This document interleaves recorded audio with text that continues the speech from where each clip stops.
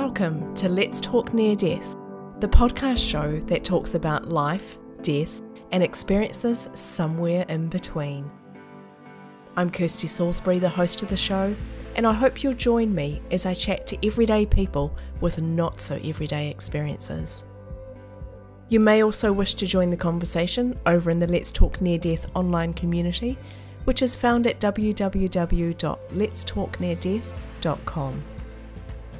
Membership is free, or you're welcome to upgrade to join the live VIP events, to gain early access to episodes, or to receive extra VIP bonus material.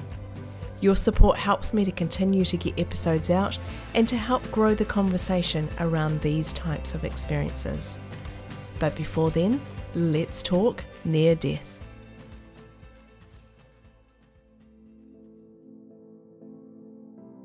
But we decided to make a pact that the one of us who passed on first would make an effort to contact the other one, but not directly. She was completely gone. She had obviously suffered a massive heart attack or a massive stroke. I asked her, "What about COVID? What's going to happen?" And she said, "It will not begin to be resolved until December, and your world will be forever changed." Because we're here to have spontaneous experiences and to digest them. Welcome back to the Let's Talk Near Death podcast. Today our guest is Whitley Strieber, who is the author of this fabulous book, The Afterlife Revolution. The Afterlife Revolution takes a very unique look at the afterlife and the things that both Whitley and his wife Anne have learnt, not only through her near-death experience, but also through Anne's passing in 2015. Whitley, I'd love to welcome you and say thank you for being here on the show. It is wonderful to have your book here. I'd love to start by just reading some of the words on the first page of your book, just to give the listeners a bit more of an idea about what the book is about. So I know that listeners, you're going to love this as much as I did. So we start with, we all live with the same question. What will happen to me after I die? Will I disappear into nothingness, or is there an afterlife? During their 45-year marriage, Anne and Whitley Strieber often discussed this and wondered whether or not their love affair would have to come to an end when one of them died. In the late 1990s, they made a pact that the first one to die would try to contact the other one still on this side. How did this all start? Take us back. Where do we start this conversation? Well, you're asking me to start at the beginning of a very long road, but I will. I'm glad to. Back when we were young, Anne and I were married in 1970. We were very typical Western educated, secular people. We had a sort of on and off relationship with religion, mostly off. But we basically, if you had asked either one of us, we would have said yes, that there is a higher level of consciousness, but we didn't believe necessarily in the survival of a soul. That you could you could increase your level of consciousness in this life, yes. And we were involved in the Gurdjieff Foundation and with the objective of doing that. And that's a foundation created by an Armenian philosopher called George Gurdjieff back in the 1920s. And he teaches or taught a method of expanding your attention and increasing its power in order to be more awake to your life. And so we were doing that and living our lives. And then in December of 1985, I had a very extraordinary experience happen to me, a close encounter of the third kind, as it turned out. Wow. I wrote a book about it called Communion. And this book was an enormous international bestseller. And it brought hundreds of thousands of letters to us. This was before email. And Annie read all these letters. Annie was a very highly organized and brilliant person. And, I was just disappearing into heaps of mail, but she was getting it all organized with her secretary, and they were reading every letter and cataloging them and so forth. This wonderful catalog of letters is now kept as it's now part of a university collection at Rice University, which is a big university in Texas. And so one day she came out of her office and she said a very surprising thing. Whitley, this has something to do with what we call death, because we thought it was about contact with aliens at the time, but when it happened to me, because that's what it seemed like, but it turned out it was a much, much more complex experience. And we realized as we read the letters and reviewed what had happened to me and what happened to the many other people who came to our isolated little cabin in upstate New York where these entities would show up, but quite a few people had the extraordinary experience of meeting them there.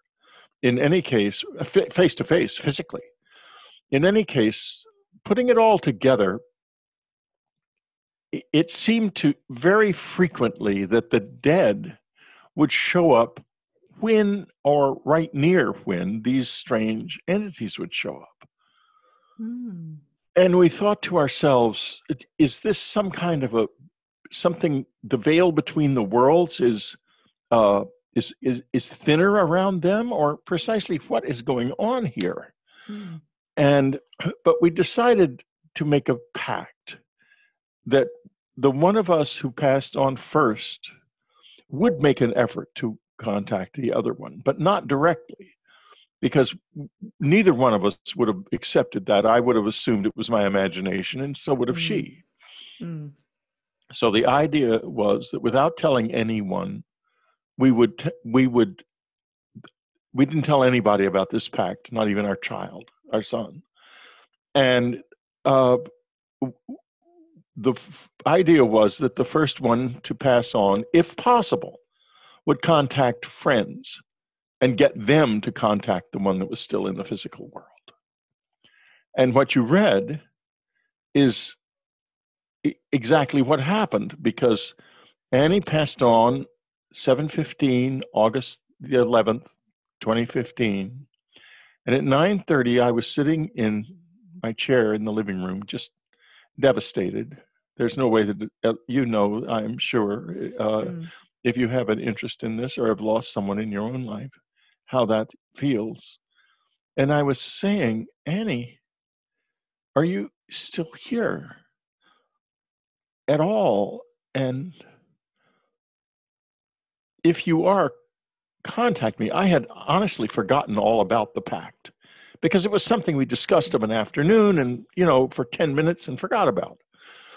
And she hadn't forgot about it, obviously. So at that moment, when I was thinking that to myself, the phone rang. And it was a friend of ours, Belle Fuller. She had no way of knowing Anne had passed away. And she said, Whitley, I just heard Anne's voice in my ear asking me to call you. Is she all right? Oh, wow.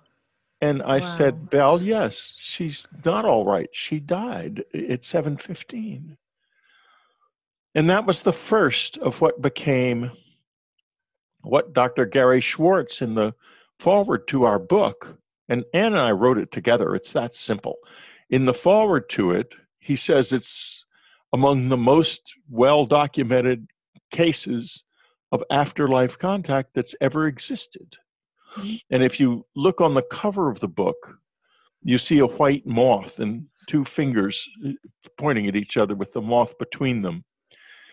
In January, before Annie passed away, months before she passed away, she began to want me to memorize a poem of W.B. Yeats called The Song of Wandering Aengus.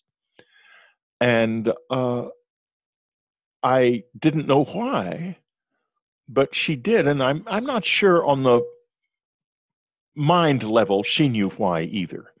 But it turned out to be of absolutely central importance to our to what happened after her passing. Because I was at a conference about 3 or 4 months later, And we have a security system with a surveillance camera that will send you a text if it sees movement. And the surveillance camera sent a text showing there was movement in the apartment, which was quite unusual because I live alone and I don't have any pets. And there was this white moth flying around in front of the camera. And I thought, my God, what in the world? How did a big moth get in there? And I came home and found no trace of any moth at all. There was no dead moth or live moth anywhere in the place. And so I chalked it up to a strange coincidence or something. Maybe the moth got out somehow, although the place was sealed up tight, so it's hard to know why. Then I was at another conference giving a speech about Annie and about our relationship, because we had developed quite a relationship by then. And suddenly, while I was giving the speech, I mentioned this strange event with the white moth, and I thought to myself, I said to the audience, I had the sense that it had something to do with Anne, but I could not ever identify what it was. And my phone, this phone went, and I opened it, and there was a text. The white moth had flown in that moment right across the camera and then just disappeared. Then Christmas came, and I was with my son on Christmas Eve, and I said, I think Mom is around because of this. And I said that every time I mention her when I'm not in the house, this white moth flies across in front of the screen, and there went the white moth again. And I said, well, I'm a believer now. Boy, Annie is around. And I know my wife, was a lovely woman, but she did not suffer fools gladly. So I had better get on the stick here and quit fooling around. And then I remembered something. I remembered that her absolute favorite story of mine, I'm a writer of fiction as well as nonfiction, was called The White Moths. And it's a story about an old woman discovering that she has died and looking back over her life and not really understanding at first that she's passed on. And so I memorized the poem, the Song of Wandering Aengus, and you'll see why. It goes, I went out to the hazel wood because a fire was in my head, and cut and peeled a hazel wand, and hooked a berry to a thread. And when white moths were on the wing, and the moth-like stars were flickering out, I dropped the berry in a stream, and caught a little silver trout. When I laid it on the floor, and went to blow the fire aflame, something rustled on the floor, and someone called me by my name. It had become a glimmering girl with apple blossom in her hair, who called me by my name and faded through the brightening air. I am old with wandering in hollow lands and hilly lands, but I will find where she has gone and kiss her lips and take her hands. And take her hands. I can't complete it. It's too emotionally intense for me. I'm so sorry. That's fine. It's a beautiful poem. Yeah. Thank you. I'm going to try and walk in long dappled grass and pluck till time and times are done, the silver apples of the moon, the golden apples of the sun. Here, I managed it. Made it. Well done. Thank you. So from there, what happened was a relationship developed, because the two incidents I talked about, described of the white moth, were only two of many dozens of incidents, many of them involving other people. The week after Annie passed away, I was sitting on a bench near a hotel near where I live in Palm Springs, California, and thinking again the same thing. Annie, if you are anywhere, give me a sign. And my phone rang, and it was a friend from Tennessee who said, Whitley, I just heard Anne's voice in my head tell me to call you right away. Wow. And it went Wow. on like that and on. And finally, I learned to talk to Anne. I am not a channel. I don't know what that's about, and I don't even trust it very much. I mean, I guess it exists, but I've seen so much channeling that turned out to be completely wrong that I'm just not. I could not sit down and channel somebody. But I knew Annie so well, and we loved each other so deeply that I do feel that when we connect with each other, it's real. And so we began to connect, and she began to tell me things, wonderful things that I had never thought of before about the afterlife. One of the first things she said was, Whitley, it looks like you're all intentionally ignoring us, which is fascinating. And another thing she said, she was a wonderful teacher in her life and loved to teach. And a lot of it has been very oriented toward teaching. Another thing she said is that enlightenment is what happens when there is nothing left of us but love, which is we always look to privation and sacrifice and whatnot to get enlightenment, but it's a much more down to earth and human vision of enlightenment, that we could find a path in ourselves so deep and so truly human that there would be nothing left of us but love. And I thought to myself when I heard her say that, boy, what a life aim my wife has just given me. This is my aim for the rest of my life, to work at this. It's not easy. I mean, every time I open the newspaper, I'm ready to have to start over again from the beginning. Yeah, I think a lot of us relate to that. And it's so interesting to hear the words of love coming through. This is something that comes up time and time again, Yes. that it's about love. So I would love to know, at what point did the communication, because you said the communication was going not directly because that was going to be too hard, you'd doubt yourself. Yeah. It was an emotional process. Obviously, you're in the thick of grief while this is happening.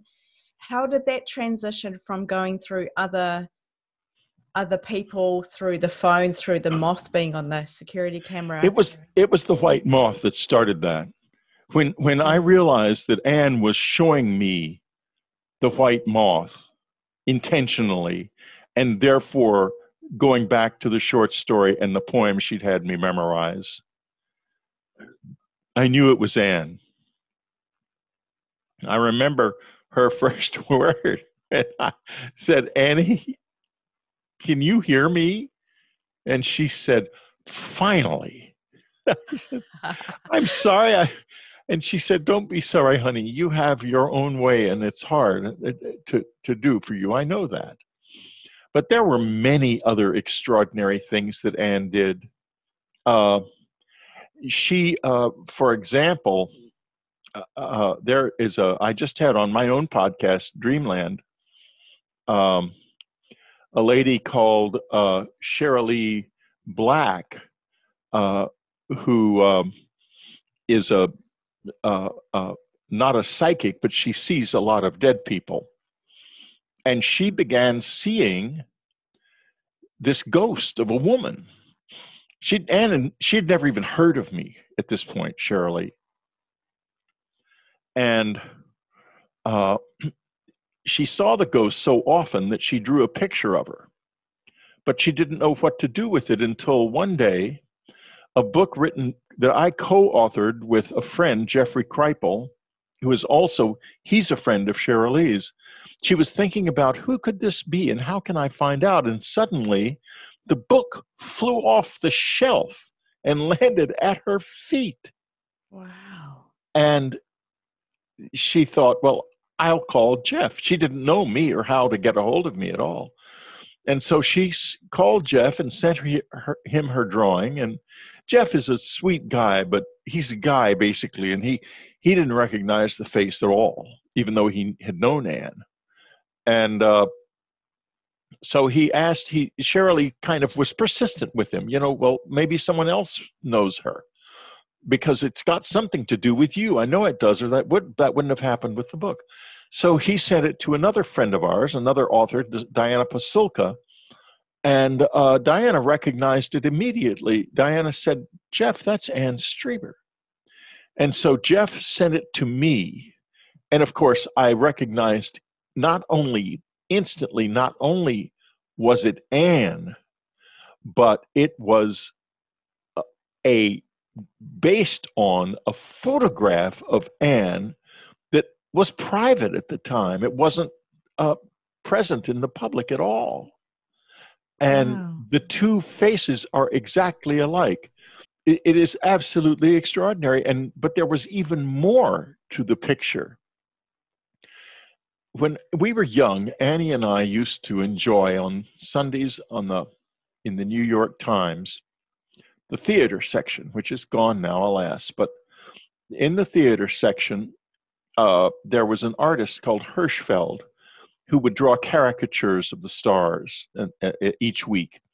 And he had a sort of flowing hand, and he would conceal the name of his daughter, Nina, in his drawings. And right down at the bottom of each drawing, there would be his name, Hirschfeld, and a number. And that was the number of Nina's in the drawing. And the fun thing was to find them all on Sunday morning while you were having your late brunch or coffee. Annie was very good at finding them, and she always beat me. There are 21 Annes in the drawing. And Shirley had no idea she was even doing that when she drew the picture. She had no idea. But there are 21 separate places where the word Anne appears inside the sketch. Oh, that is amazing. It's Wow. amazing. It is And amazing. Annie she's still with us. And she's not only with us, but she's a powerful presence. And over the past few years, she has occasionally managed to get through to me in such a way that she had on our website, which is called unknowncountry.com, she had a diary called Anne's Diary, which she kept for many years.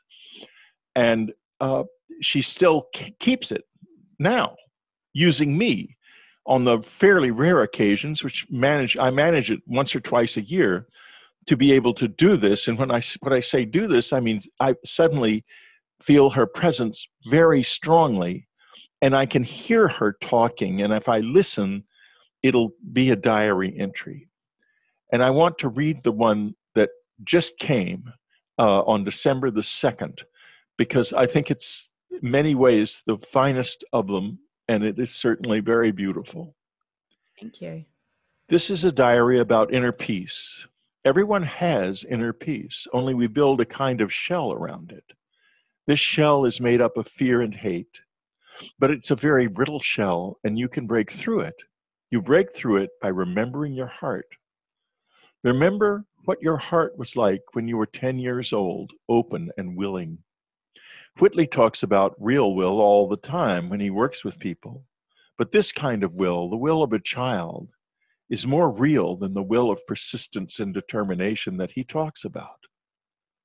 This is what Jesus means when he says, be as little children, because it is innocent, and innocent will is like the will of God. So when you break through that shell that has been created in you by all the negativity that bombards us from every direction, and you find that place of peace within, it is just as fresh in you as it was when you were a little child. The whole journey of enlightenment starts with admitting that you are no longer a child, but that the path to a new childhood is open. This path is a path to what I call a mature childhood. That is to say, innocence that accepts experience. I've got more to say, but I can't say it in words. When you recover your innocence, you will know what I did not say and could not say. It will be part of you, for it belongs to every heart. It is very ancient and goes all the way back to a very basic discovery that caused all creation. It was the discovery that the universe wasn't there. The instant that was felt, that absence, everything began. The heart of the matter was there before anything began. You can find that in yourself. The original seed of love is still inside you. So step out of the maze of confusion that is daily life and find your heart at the beginning of the world.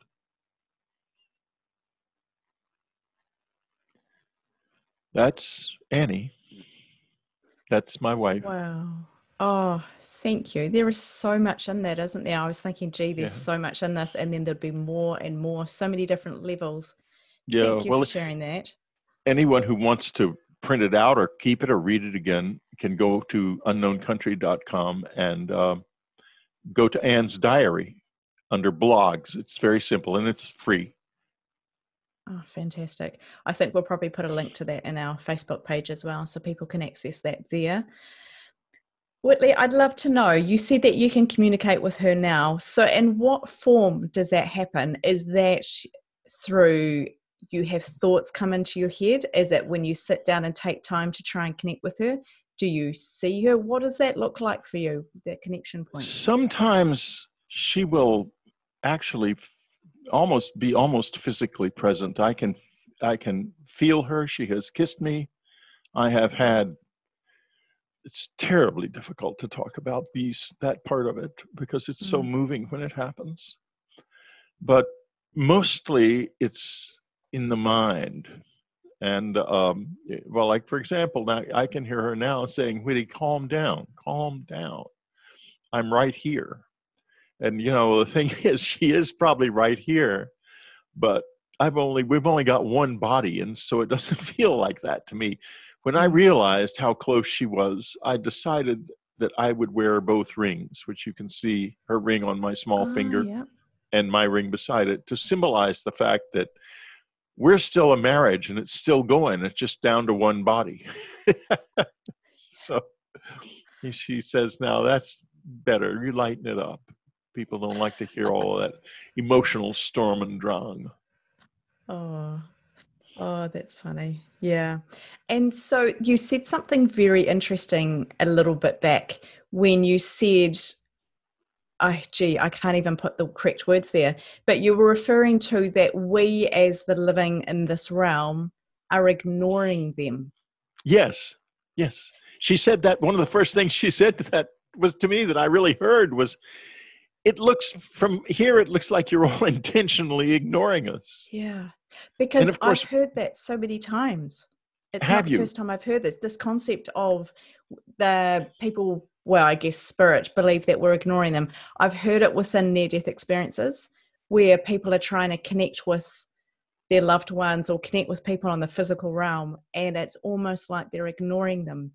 But we're not engaged in that. We aren't tuned into it, are we? So, well, we're here doing something else. And what it is, I've understood this, I think, fairly clearly. We're going through the time stream. We're here to have new experiences. And as soon as you step out of this, you have a much broader vision. You don't know all of the future and all of the past because the future is not determined. We do have free will, but you can see more of it. Like when in September of 2016, before the last election, I asked Anne who would win. And at the time, it seemed like there was no hope for Donald Trump. And she said, Trump. And I thought, oh my God. And it happened. Now, last February, I asked her, what about COVID? What's going to happen? Hi, Kirsty here. Just interrupting this episode just to do a little shout out really. A huge thank you to our VIP supporters, to our VIP super supporters. In particular this month, I want to acknowledge Anna Ormsby. Thank you for jumping in. I have loved our emails back and forth, getting to know you a bit better, sharing a little bit more about me.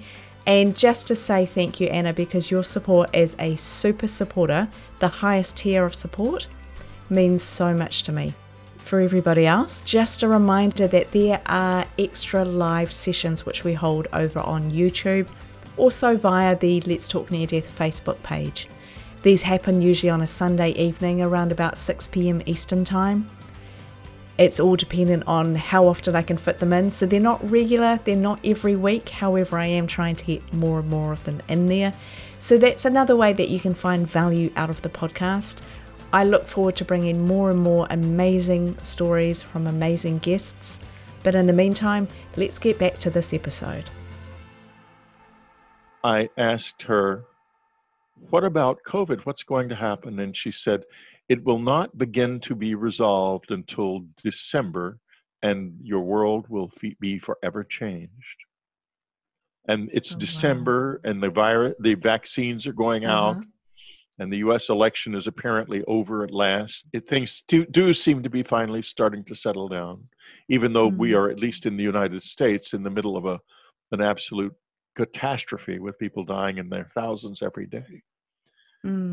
You're very lucky to live where you do and to be a citizen of that country. I know. I feel so incredibly lucky, and I have gratitude every day. I wake up and I think I'm so lucky. I'm so grateful. Yes, and my you heart have goes reason out to to be. everybody. Yeah, exactly. Can you take us back a little bit? I understand that Anne had a near-death experience. Yes. What was the circumstances surrounding that, and how did that all take place? And do you think that her experience either opened up her ability to be able to connect with you now, or did it trigger the conversation in the first place? What is the part that the near-death experience played in this story? Anne understood the afterlife, issues of afterlife very well because of all she had done on all the work she had done on the communion letters. But when in October of 2004, we were walking into our apartment in Los Angeles, and she suddenly said, "Whitley, I need your help." And I looked over and she was buckling. I grabbed her and took her down to the floor because her head would have hit hard otherwise. And she was completely gone. She had obviously suffered a massive heart attack or a massive stroke. I immediately telephoned EMS and telephoned my son, and there began a journey that lasted 6 weeks of hospitalization and rehabilitation and struggle, during which Anne had a near-death experience, and a very Anne near-death experience. There was no big white light or anything. She ended up in a bus station, and everyone in the bus station had big packages, and they were all waiting. Anne didn't have any packages, and she heard a voice. No, she saw our Siamese cat, Ko, who I see the dead a lot, and Ko had come back after he died to the apartment, and I had been able to take him in the non-physical level and turn him and move him in the direction of his new life. And I've done that to a lot of people also. So anyway, Ko showed up, and he was very condescending toward her because she didn't even know how to find her way in the world of the dead, is how she put it. But then a voice, as she moved on and she was going, said, "You don't have to. You can go back." And she thought about me and about our son and his young fiancée, and they hadn't gotten married yet, and they were just going to get married. And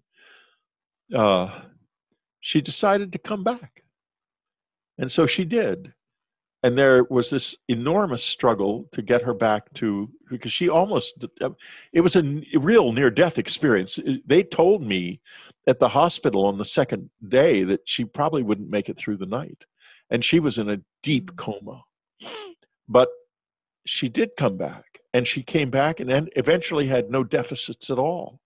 She came back completely and got to enjoy her son's marriage and the birth of his first 2 children. and to see the little family that she had worked so hard to create start to thrive. And then in 2013, that little brain that had been through so much got cancer. And that we could not save her from. But she did have a near-death experience and was not in any way afraid of death. When she made the decision in 2015 to go, she did not have to. She could have lived another probably 3 to 6 months, but it would have been in a state of continual physical decline. And her worry was that she would decline into a state where she couldn't make decisions on her own. And then I would have no choice but I wouldn't be able to make a decision for her about dying. So I would just have had to let her slowly go. And that could have been a very unpleasant and difficult thing. So she said in July the 28th, she said, Whitty, I'm ready to go. And she did. She stopped eating and drinking, and hospice came in. And in this country, what she did was completely legal. And they helped her by giving her morphine so that she wouldn't feel the pain of thirst and hunger. And it took about a week. And during that time, she gradually slept more and more. But she was always so full of wisdom and joy, always. My wife died a conscious death. My wife was what they call a master, but she was a very humble master. She said, never trust gurus who say they're gurus because they're not gurus. But she was the real deal. Were you with her when she died at that moment? Absolutely. I was sitting in the living room, in the dining room with my daughter-in-law and son, and I suddenly heard her in my head, her voice as clear as day, say, Whitty, I'm dying right now. She was in the bedroom around the corner. I ran in, I lay down on the bed beside her, I put my hand on her heart, and it beat about 4 or 5 more times and stopped. My hand was on her heart when she died. Yeah. It was the most incredible blessing anyone could have, to be called like that at that moment. Oh gosh, thank you. My heart is going out to you, and I'm so loving that you're sharing this with us. So I know this has got to be very, very difficult for you. So thank you for that. Well, thank you. Your communication with her now that continues, I don't know whether it's just me, but there must have been some really big questions that you've asked her. Do you get the feeling that she has the understanding to everything? Is it that once we leave this world, could you ask her any question and she would have an answer for it? Not necessarily. Or is she still learning? She's pretty advanced, I think. I'm not so sure. I'm sure everyone is always still learning, but she doesn't know that much about the future. And in the book, she talks about how the future comes into focus a little bit more clearly for them because they can see more. But how if it came into focus that way for us, it would ruin our reason for being alive, because we're here to have spontaneous experiences and to digest them and make them part of our souls. That's what we're here for.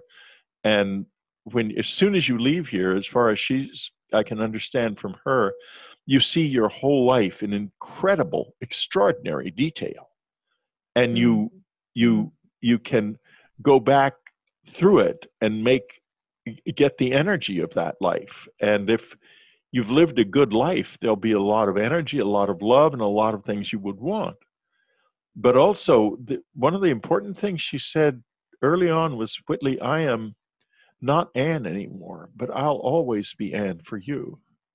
And if you think about it, if we reincarnate, then there's someone else back there somewhere who is projecting all of these people into the world. I mean, if Anne's reincarnated many times, who did the reincarnating?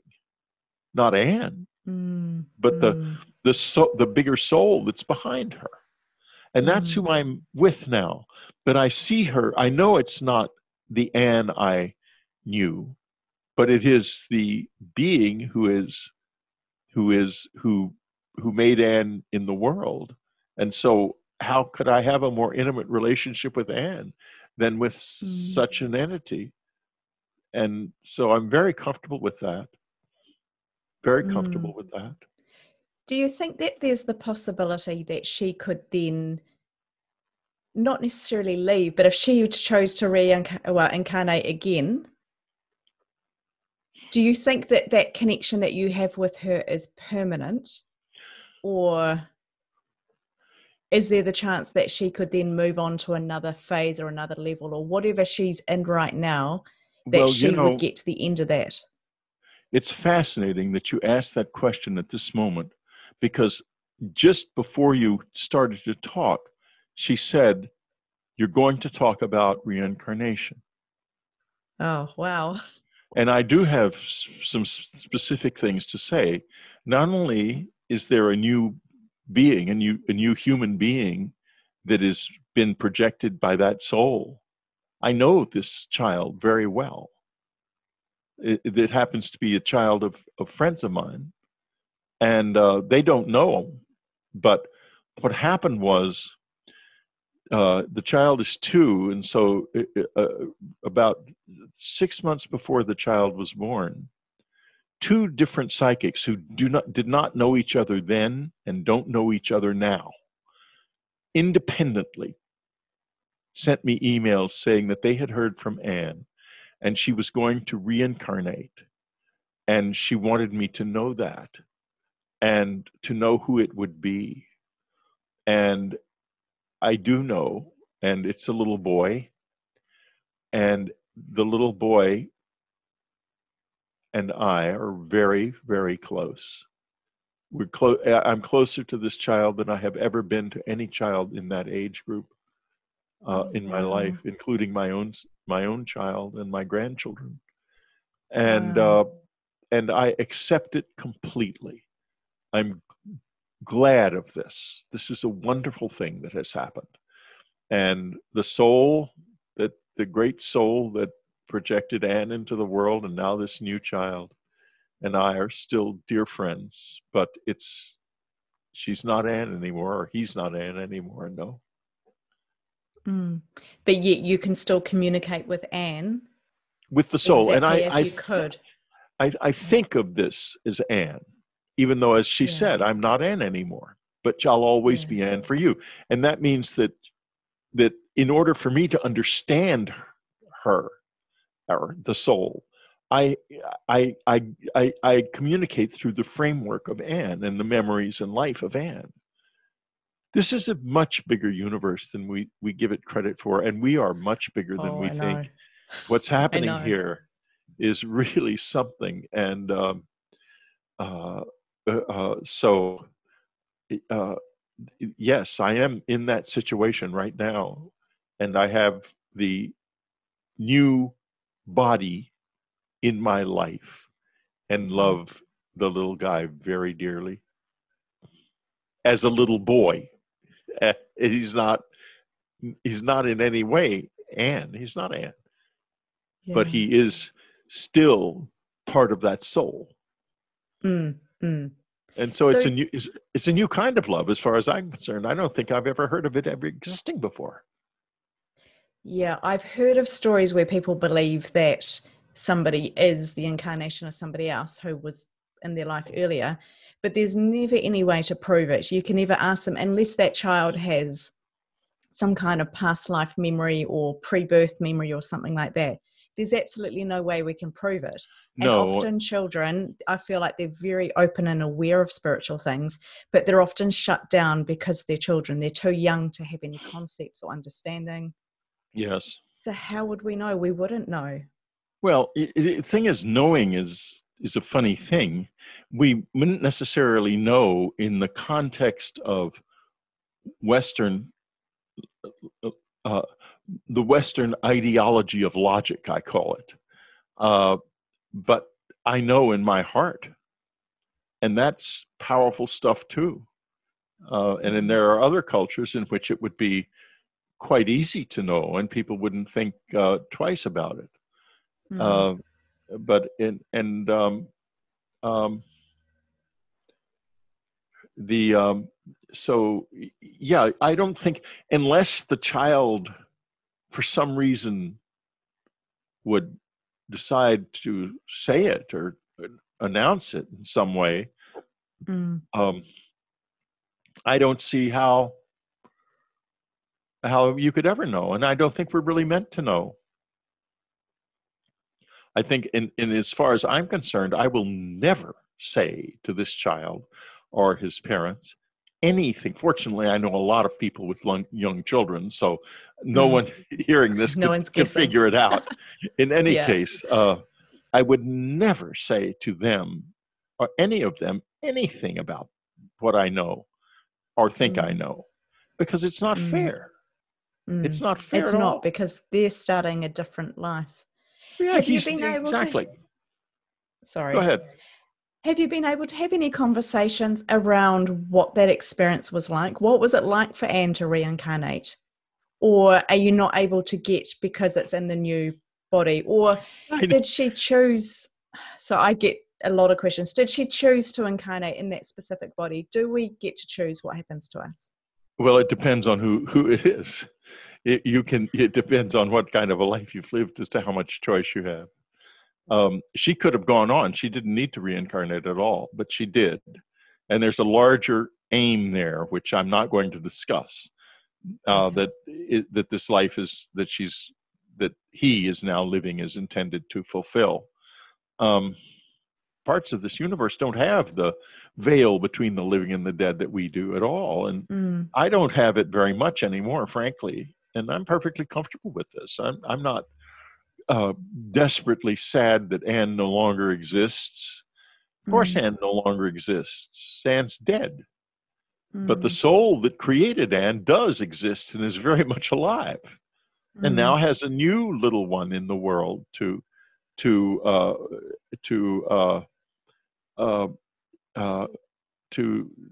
draw forth in life, and at least one pretty fairly good guardian angel, in that I don't have to just whisper from the background. I can actually sweep him up and pull him out from in front of any car he may happen to be in front of when I am around, So yeah, I'm very protective toward that child, and I've made sure that there will be things for him after I die that will come to him. How do you feel about dying for you personally? I'm not, I'm like a soldier. When it's time for me to finish this work, then I'm done. I don't have any emotional content connected with dying at all. I'm going to go through the process as efficiently as I can and make as much of my experience as I can, but I'm not even slightly afraid of it. I hopefully I would prefer not to burn to death or something, but if I have a difficult death, I do. That's what you do when you come into this level. You have to accept the presence of chance. And so as to when I will die, I've sensed sometimes that I might be able to find that out, but it's not something I think would be helpful to know, so I don't pursue it. I relate to that. I don't particularly want to know any details. I'm quite happy to have that surprise me. I find it interesting. A lot of near-death experiences, they go through phases where perhaps they look forward to death because they've had this beautiful glimpse into life beyond this world. Other people really struggle with that, so then they don't necessarily look forward to dying. Looking forward to it sounds really morbid, doesn't it?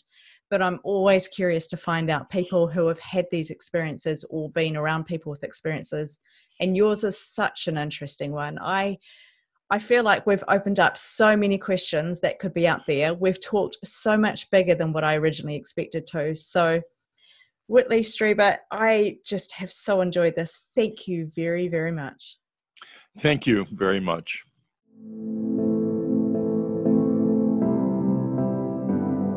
Thanks for joining me for another episode of the Let's Talk Near Death podcast. Don't forget you can join the free online community over at www.letstalkneardeath.com, and I look forward to sharing another episode with you soon.